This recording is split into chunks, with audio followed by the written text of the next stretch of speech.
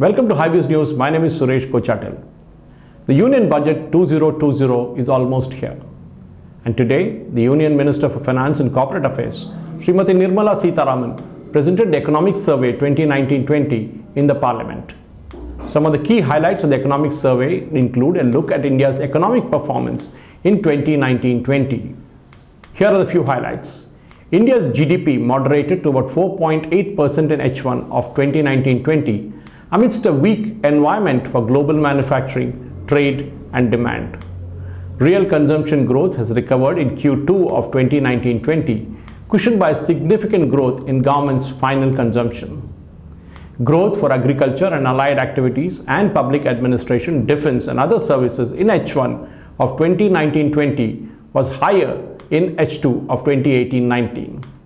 India's external sector gained further stability in H1 of 2019-20.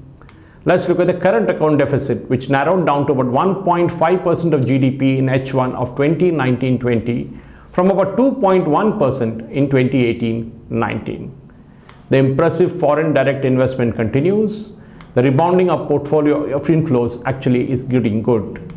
The accretion of foreign exchange reserves is better.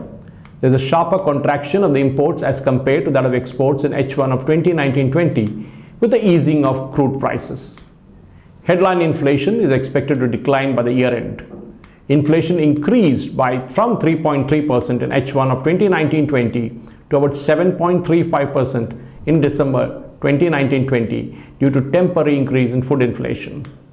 Rise in CPI core and WPI in December 2019-20 suggests a building up of demand pressure. The deceleration of GDP is a cause of worry, and within the framework of cyclic growth that's happening. The financial sector acted as a drag on the real estate sector, and that is actually showing up in the investment, growth and consumption of this sector. Reforms undertaken during 2019-20 to boost investment, consumption and exports is up.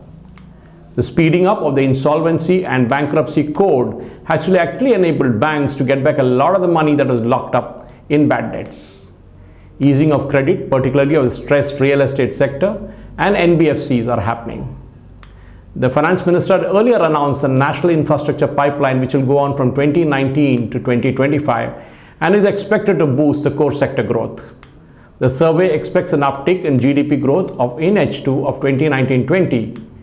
5% of GDP growth for 2019-20 is based on CSO's first advanced estimates. The expeditious delivery on reforms for enabling the economy to strongly rebound in 2021.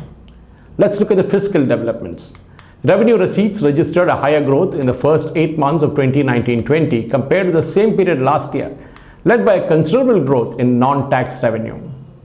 Gross GST monthly collections have crossed the mark of 1 lakh crore for a total of 5 times during 2019-20, and we are talking only up to December 2019.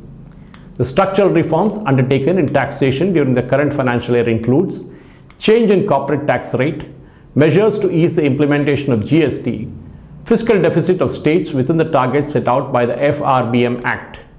The survey also notes that the general government, center plus states, has been on the path of fiscal consolidation. Now let's look at the external sector. The balance of payments has improved from US 412 billion foreign exchange reserves in the end of March 2019 to about US 433.7 billion by end of September 2019.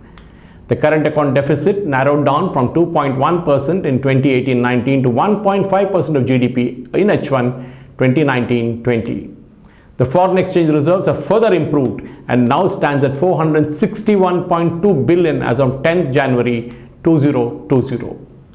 The global trade, which has been taking a huge hit, is now expected to sink in with an estimated 2.9% growth in global output in 2019. Global trade is estimated to grow at 1.0% after having peaked in 2017 at 5.7%. However, it's projected to recover to 2.9% in 2020 with a recovery in global economic activity. India's merchandise trade balance improved from 2009-14 to 2014-19, although most of the improvement in the later half of the period due to the more than 50% decline in crude prices in 2016-17. India's top 5 trading partners continue to be USA, China, UAE, Saudi Arabia and Hong Kong. The top export items includes, of course, petroleum products, precious stones, drug formulations and biologicals, gold and other precious metals. Largest export destination as of April-November 2019-20 was USA, followed by UAE, China and Hong Kong. The merchandise exports to GDP ratio declined, entailing a negative growth on the BPU position. Slowdown of the world output had an impact on reducing the export to GDP ratio, particularly from 2018-19 to H1 of 2019-20. Thank you for watching.